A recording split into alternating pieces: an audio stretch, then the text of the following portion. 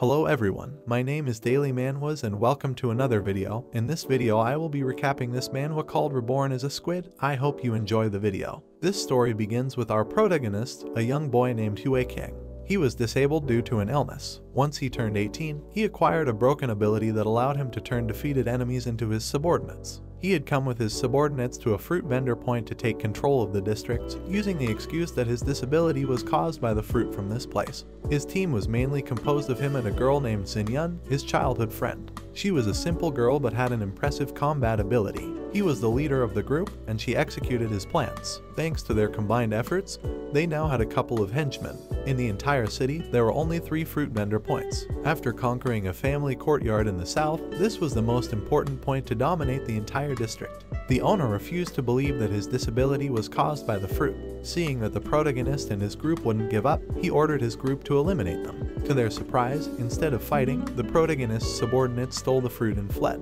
In a matter of seconds, all his fruit had disappeared. Furious, he ordered all his men to retrieve the fruit. While he was distracted, Xinyan had stolen the license of his company. Quickly, the protagonist called the police, informing them of an illegal vending stall. Everything was going according to his plan, and the police arrived. Meanwhile, a truck driver and his sister were transporting illegal goods. Seeing the police car, the driver got nervous and quickly skidded into an alley at full speed. In front of him was the protagonist, who quickly used his secret technique to move his wheelchair and get out of the road. But unfortunately, an apple got in his way, and the truck crashed into him, causing his death.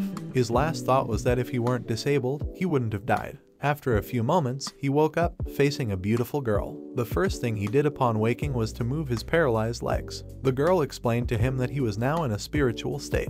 Rudely, he pointed at the girl and asked about her. The girl got angry and started using her powers to erase the protagonist's fingers. She was the chief editor, or the goddess creator, and he had died, causing his previous world to be destroyed. He was a comic book character, which is why he had a cheat ability that allowed him to turn defeated enemies into subordinates. He couldn't believe that he had died. He was so close to dominating the world and reaching the pinnacle. Since his greatest wish was to reach the pinnacle, the girl decided to give him another chance to reincarnate.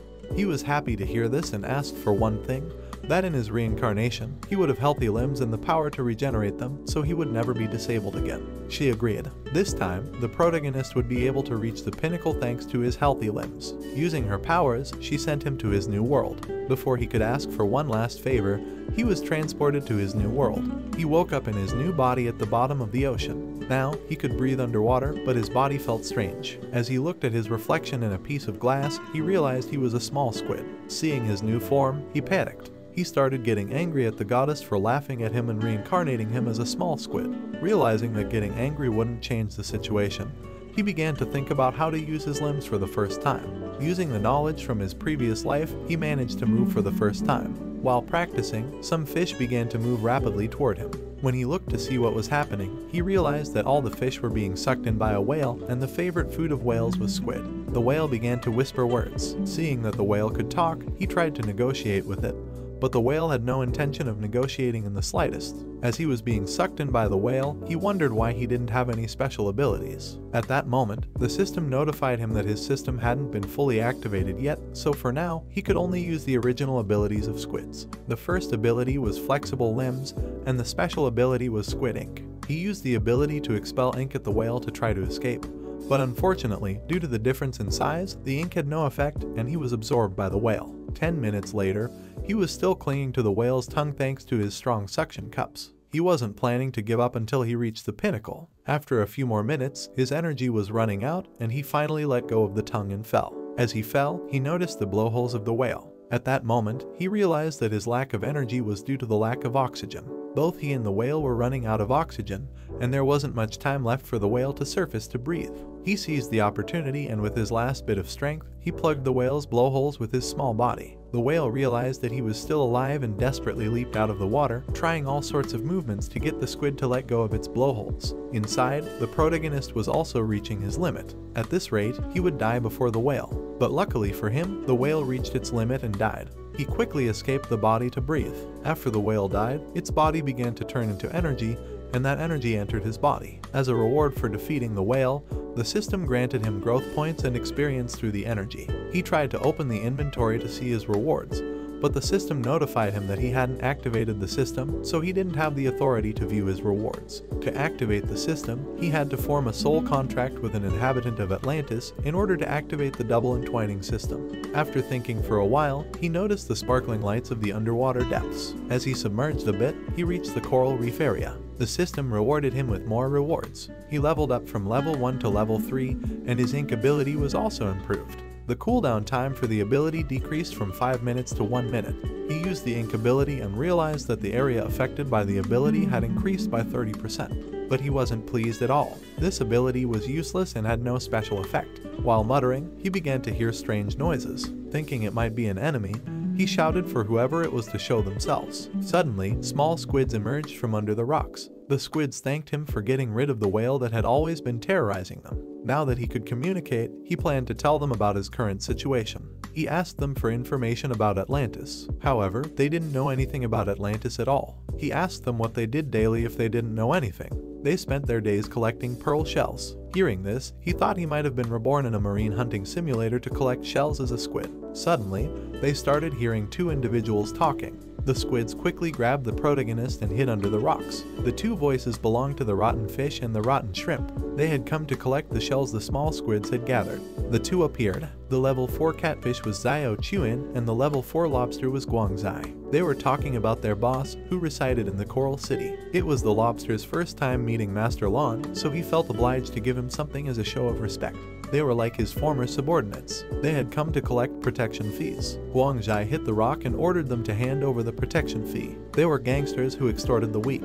At that moment, the protagonist remembered that they had been talking about the Coral City earlier, so the key to becoming stronger lay in the Coral City. The lobster abruptly grabbed one of the squids and demanded 300 shells as a protection fee. This was the law of the jungle. He had experienced moments like this many times in his previous life. The protagonist decided to leave the hiding spot to escape and continue his journey. Upon leaving, the two gangsters realized he was new to the area. The catfish hit him because he didn't follow the rules. If a new inhabitant encountered these gangsters, they were required to greet them as a sign of respect. Then the lobster hit him again, intending to break his tentacles to teach him the rules. The protagonist fled since it was the best way to avoid getting hurt. He couldn't fight against them due to the size difference. To his surprise, the lobster was very fast. In the blink of an eye, it caught him. For trying to escape, he now had to pay 3 times the amount of the protection fee. He was angry. First, he was transported to another world as a squid, then he was chased by a whale, and now he was being bullied by some shellfish. The lobster and the catfish thought he was saying strange things out of fear. Angry, he used his improved ink ability and expelled ink at the two. Taking advantage of the situation, he managed to free himself from the lobster's pincers. Because he had used too much ink, he couldn't tell which direction to flee in. Amidst the ink, one of the small squids grabbed his hand and led him away from the gangsters to another hiding spot. The little squids were impressed by his ink expulsion ability. They suggested that the best option right now was to escape. Running away was an insult to him. He had never fled in his past life without first taking revenge on those who had harmed him. The two gangsters were still trapped in the ink and unable to use their eyes. He intended to take revenge on them and make them pay double. Quickly looking around, he found a couple of seaweeds. Seeing the seaweed gave him an idea. After a while, the lobster finally managed to escape the ink. He was furious and wanted to make the squids pay for rebelling. Looking around, he saw one of the squid's tentacles behind a rock. Without hesitation, he quickly advanced toward the rocks. Approaching the rocks, he noticed a piece of seaweed. He didn't pay much attention to it, but what he didn't know was that he had fallen into the protagonist's trap.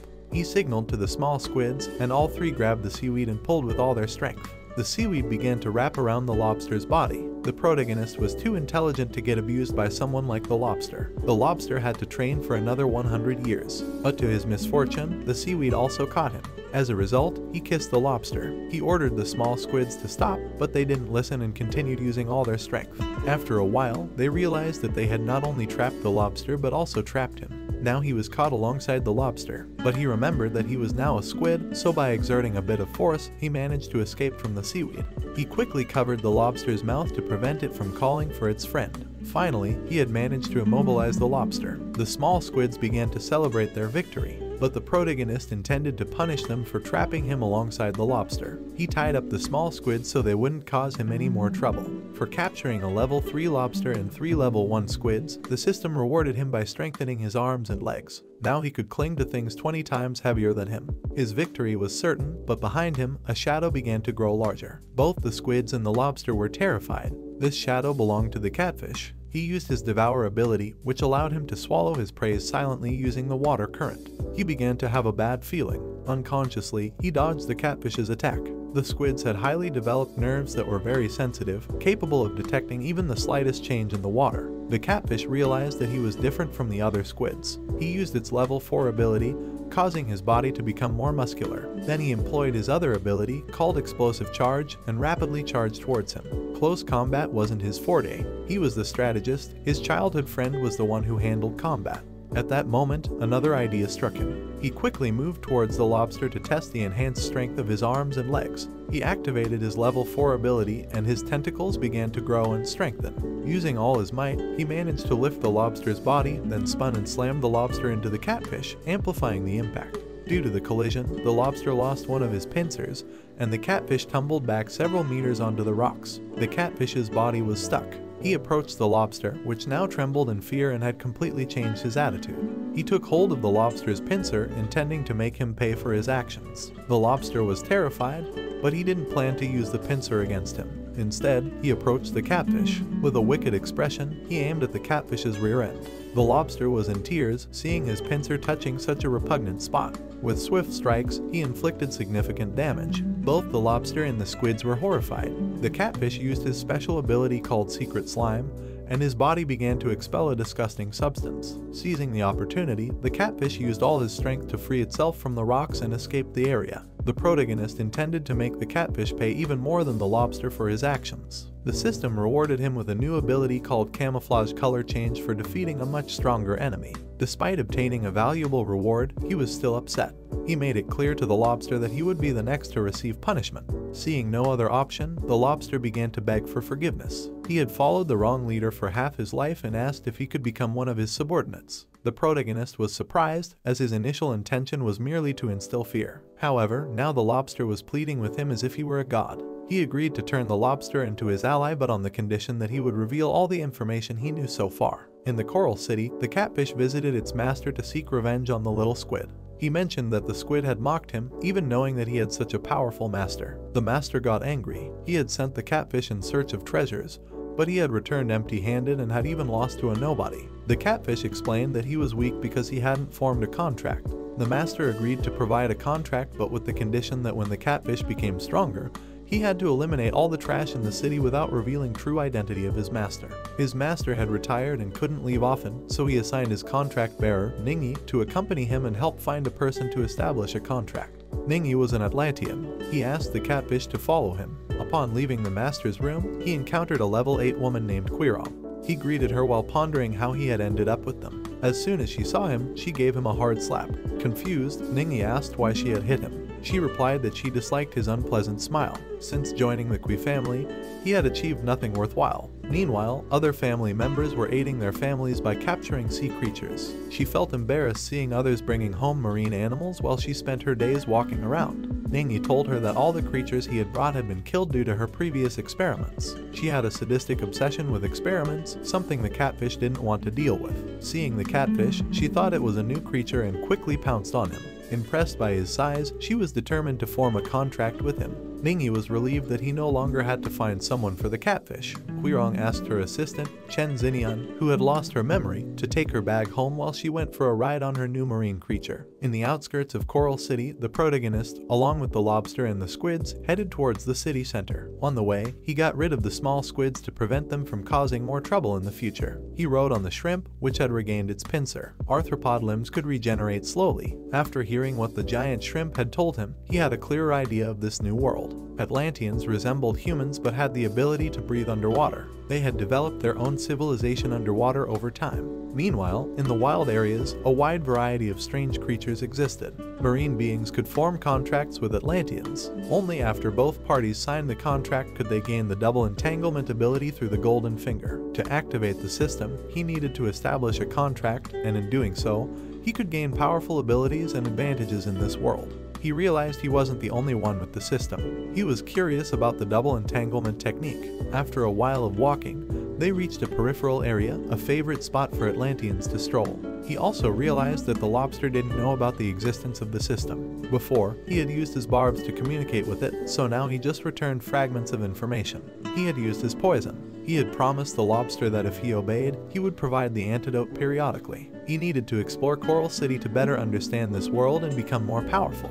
While heading towards the city, they saw the catfish with Quirong. The lobster quickly realized that the catfish had found someone to form a contract with. He explained to the protagonist that Quirong was famous in Coral City for being sadistic. She enjoyed capturing marine creatures and torturing them to death. If they fell into her hands, they would be in serious trouble. Learning that humans existed in this world, he wondered why he had been reborn as an octopus rather than a person. The lobster panicked and advised him to flee. If the catfish discovered their betrayal, they would both be tortured. He reassured the lobster as he had a plan in mind. Using his flexible tentacles, he distorted his body to the maximum, as squids were invertebrates and capable of doing so. Using his color-changing camouflage ability, he mimicked Quirong's appearance. He felt proud and like a true genius. Approaching a bit, Quirong greeted him, thinking he was her older sister-in-law. He needed to appear natural. He couldn't let the catfish uncover his true identity. As he conversed with Quirong, the catfish asked the lobster if it had formed a contract with Quirong's sister-in-law. What he didn't know was that Quirong's sister-in-law had already formed a contract with another marine creature. A person could only form a contract with one marine creature. If the catfish knew this, they would be in trouble. The lobster replied that there was no need to worry after he had abandoned and fled from him. The more the protagonist talked with Quirong, the deeper the conversation became, and it became harder to act naturally. He told her he was planning to visit his sister. She was also planning to visit her sister, so she proposed that they go together on her new marine creature. While they were talking, the catfish started to sense a scent that was quite familiar to him. He realized that she wasn't Quirong's sister-in-law but the octopus from before. Fish, through their tentacles and sense of smell, could distinguish scents within a range of up to 10 meters. He informed Quirong that she wasn't her sister-in-law but a sea creature. He reverted to his squid form, and the lobster quickly distanced itself from them. He was angry with the catfish for revealing his identity despite abandoning him in the past. The catfish felt no remorse, he only cared about himself. Old Quirong was happy to have found a level 3 creature. She hadn't expected to make such a gain on the same day she formed a contract. She was willing to capture both of them. She had an obsession with mistreating marine creatures. If they fell into her hands, they would be in serious trouble. The protagonist gathered his courage and planned to fight her using his old trick. The lobster was familiar with this old trick. He grabbed the lobster again to use him as a bat. Seeing that they were about to fight, Quirong and the catfish used the double reflex ability. A dazzling light appeared, and at that moment, the double reflex ability was triggered. As they merged, a level 10 One-Punch Man appeared. The catfish had become much more powerful. The catfish asked him if he was amazed by his new appearance, but he felt disgust knowing that using the ability turned creatures into corpses. Due to his mockery, the catfish punched him, creating steam in the underwater environment. He used the lobster as a shield to block the steam, but unfortunately, the punch was too powerful and they both fell back a few meters. He had taken some damage, but the lobster, which had received the punch, was unconscious. In the blink of an eye, the catfish appeared behind him and struck again with his fists. However, he dodged the attacks at the last second and used his inkjet ability. Using the same move twice in a row against the catfish wouldn't work, so he began accumulating energy in his fist to use his lethal punch. This punch destroyed the entire area, including the ink zone. He realized that if he were hit, he wouldn't have a chance to survive. He quickly searched for a place to hide. The catfish used his ability and created a powerful underwater tornado with a punch. After using this ultimate attack, the double reflex ability ended and their bodies separated. Seeing that the technique didn't last very long, Quirong blamed the catfish for being useless, but the duration depended on the strength of both sides of the contract. The catfish thought that the old woman was incapable of doing anything by herself and only caused trouble. As they surveyed the damage zone, he realized that his punch had destroyed half of the area, including the rocks. The catfish smelled a strong odor coming from the lobster's body. Quirong thought that the squid had been destroyed due to the punch. Quirong took the lobster's body to take it home and cook it. She got on the catfish and ordered him to head to her home. He could still sense a faint squid smell coming from the lobster's body. Hidden within the lobster's body, he had used his trump card, the mimetic camouflage. After a while, they arrived at the Coral City. This city had a similar feeling to the human world. Most wealthy individuals were accompanied by sea creatures. On the other hand, people in worn-out clothing didn't have sea creatures. The protagonist didn't take long to realize that only the elite Atlanteans could possess these creatures, or those who possessed creatures became the elite. All the people without money went to a place to receive charity. The man who was in charge of the store stared fixedly at Quirong and her sea creature. After a while, they reached Quirong's house. She was exhausted, so she ordered her servants to prepare something for her to eat. The protagonist still stayed with them since he hadn't had a chance to escape on the way. She handed the lobster's body to Xinian to prepare dinner for that night. This was the perfect opportunity to escape from the kitchen later. First, he needed to explore the city and then search for the contractors of the sea creatures. Upon seeing the servant's face, he realized she was Xinian. She had also been reincarnated. Upon arriving in the kitchen, they were alone. That girl looked identical to Xinian, but she had never been as obedient as she was now. He planned to introduce himself to ask about her origin. Meanwhile, she prepared her knife to start cooking the lobster. Right before she could cut, the protagonist shouted at her to stop. She got scared and thought he was a ghost. Seeing her reaction, he was more than sure she was Xinian. He deactivated his camouflage and calmed her, telling her he hadn't expected to find her in the deep sea. Seeing a sea creature, she panicked and started to call for Quirong as she fled. He had forgotten that he had turned into a squid. He quickly jumped and covered her mouth, telling her that he was Hue King. Although he couldn't understand how she had ended up in a place like this, she was the person he trusted the most. If he could form a contract with her, he wouldn't need to worry about finding someone else. He asked her how she had ended up in the deep sea, but to his surprise, she didn't remember any Hue King. Meanwhile, Ningyi was bringing food to the Dragon Lord. He asked the dragon how much longer they would have to hide. The dragon replied that once he had recovered from his injuries, they couldn't let the Q family know of his existence, and they couldn't reveal the contract they both had. It had been 3 months since he had reincarnated in this world. He had barely been surviving thanks to his trickery tool. The girl who had reincarnated him in this world had promised that if he could reach the top in this new world, he could live forever. But if he failed, his existence would be erased forever. At that moment, he had thought it was just nonsense. However, since the day he fought against Uncle Sir, he realized he wasn't the only person who had traveled to this world through reincarnation.